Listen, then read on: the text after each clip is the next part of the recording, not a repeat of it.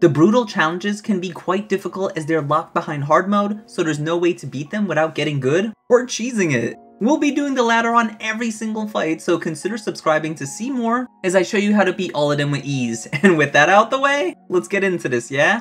For Brutal Challenge Hellions Intonement, we'll need Aerith as the main damage dealer. She boasts the highest magic stat in the game, and we're gonna abuse that. You're gonna need fire, and a lot of it. No enemy in this challenge resists it, so we'll be firing off on all cylinders. Fire has a huge hitbox to potentially cleave multiple enemies and stuns them.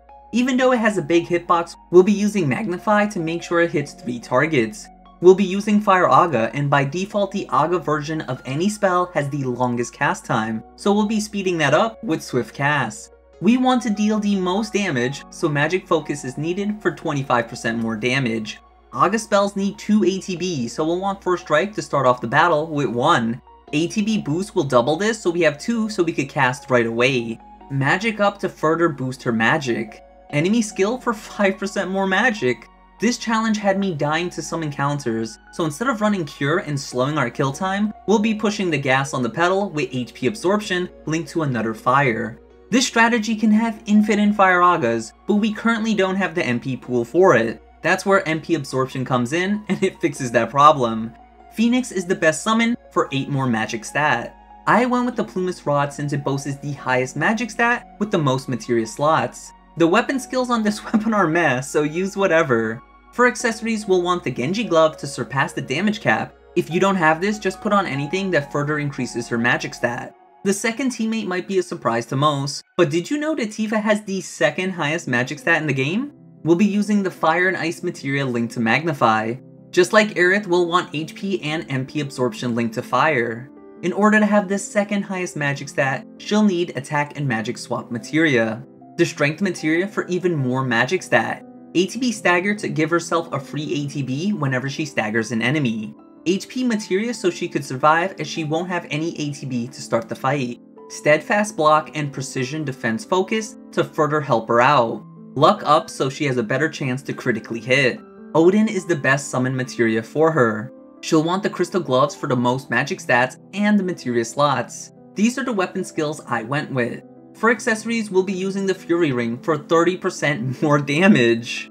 Our last member to round out the girl squad is Yuffie. For those of you who saw my video on her, then you already know, but if you haven't, just follow the materia setup and I'll explain during combat. First Strike and ATB boost so she could start doing her thing ASAP. With the 2 ATB, we'll want to use one of them on the Time materia to give everyone haste because it'll be linked to Magnify. Speed up to further increase her ATB charge rate. HP up. Skill Master to give herself a free ATB for every 3 unique ATB commands she does. ATB Assist to give our allies free ATB every time we do 2 ATB actions back to back. We'll need her to survive at all costs, and Elemental materia allows her to do so when it's linked to lightning and wind. This challenge has some hard-hitting wind attacks. Wording linked to Subversion so she can't be instantly killed.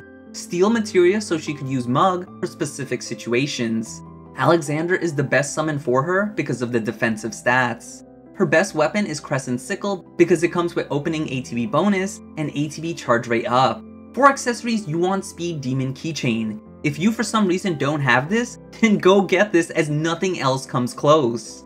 I shortcut Brumal Form so it's comfier to use. Now that we're prepared, let's go over the fight so you can breeze through them. You'll want Aerith as the leader. Hold down R1 and when combat starts, press L1 to activate ATB boost. Swap to Yuffie and use ATB boost and then haste. Afterwards, wait for the Buffalo to use Gouge. Once that's done, set up ATB ward on Yuffie. While waiting, throw your weapon and do some basic attacks. Once ATB ward is placed, spam Brumal Form. I suggest going left and right so you're always in the circle to activate it. Once Tifa has 2 ATB, use Fire Aga. Aerith will want to place an Arcane ward under her. Once Aerith gets 2 ATB, use Fire Aga and repeat until they're dead. This is the new core strategy we'll be using in every fight.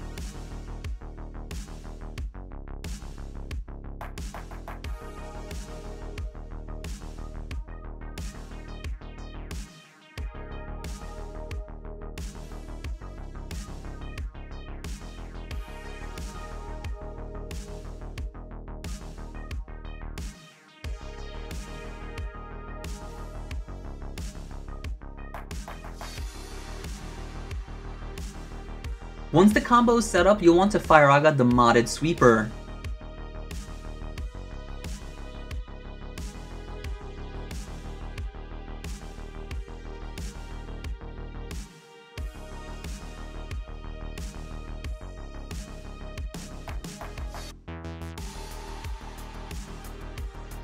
When one enemy is left, you could take off the Magnify effect by pressing L1 for even more damage.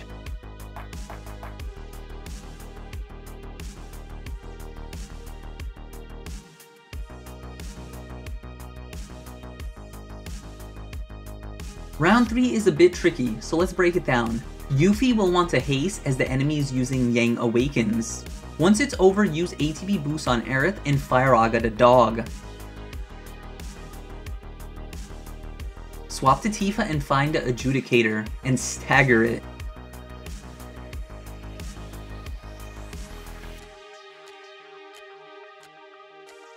Once it's staggered, move away a little and then use Fire Aga.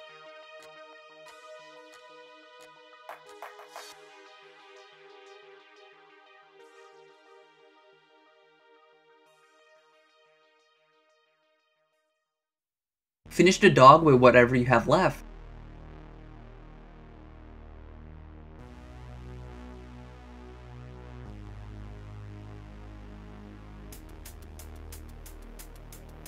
Round 4 is pretty chill, just do the basic combo.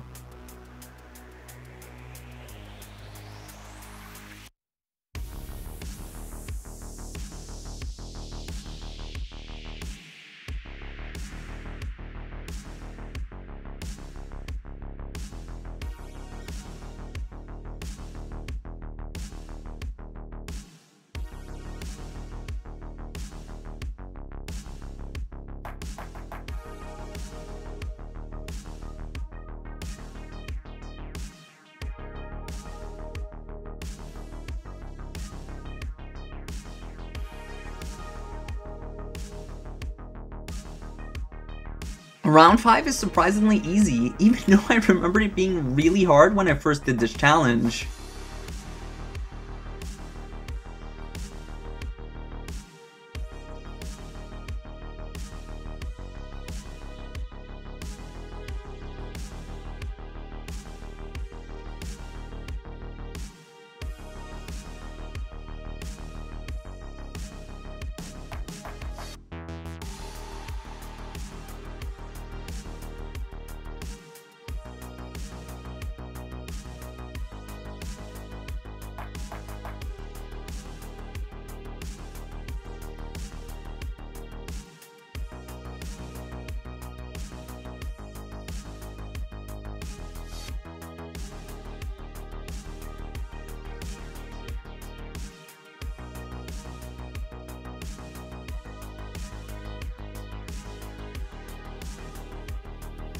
Round 6 can seem scary as you will get really low on your HP, but once you're set up, the HP absorption will come into play, topping you up. You may have seen it in other fights, but it's definitely noticeable here.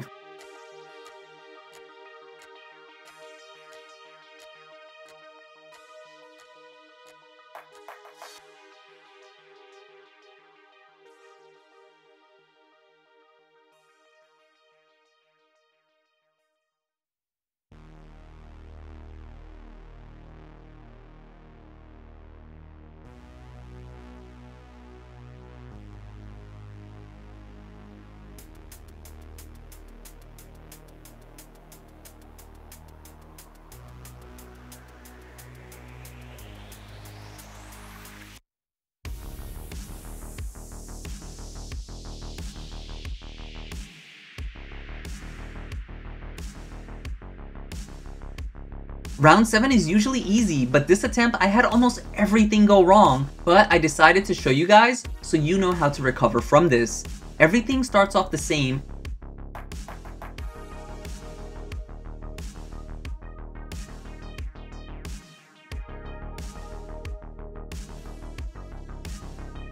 What usually happens is you just Brumal form to dodge the swallow, but they caught me on the frame Yuffie was vulnerable.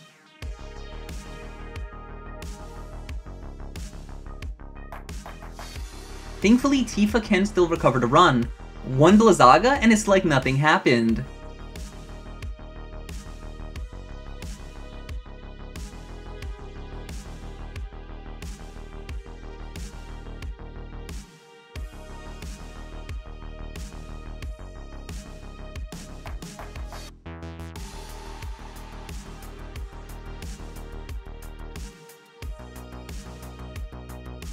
Round 8 can be difficult because the Hectize has Reflect, so we'll want to build up ATB once the foundation is laid out.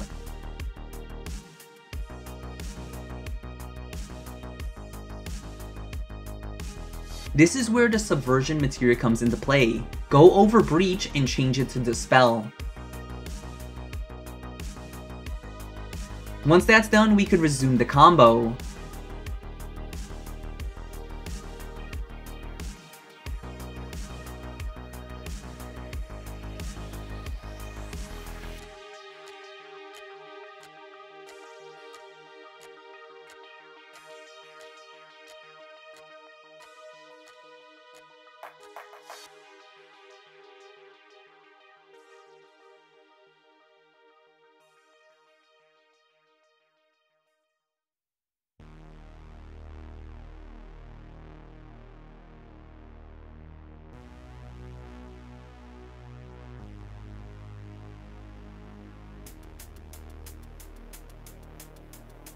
Round 9 is like round 6. You'll take a lot of damage, but it's okay because once you start firing off those Firagas, you'll be healing up.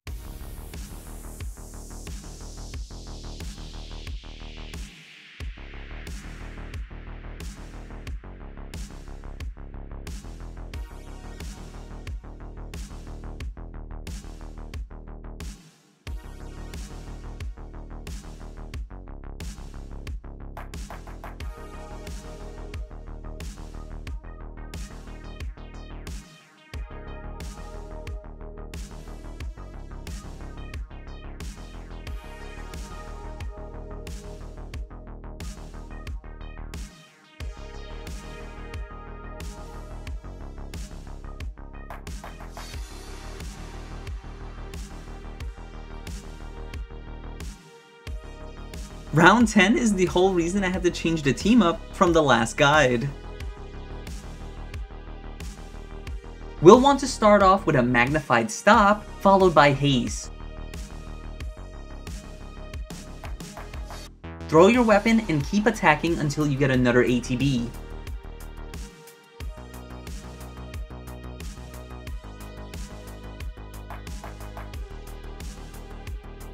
Now haste again. The first haste was to cancel out the slow that the Tonberry put on us.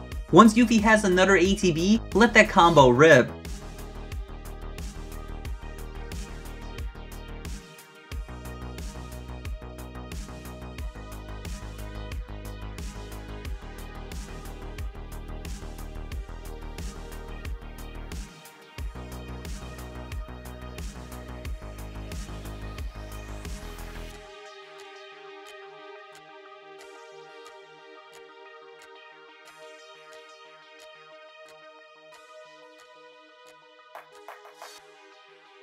And just like that, we're done.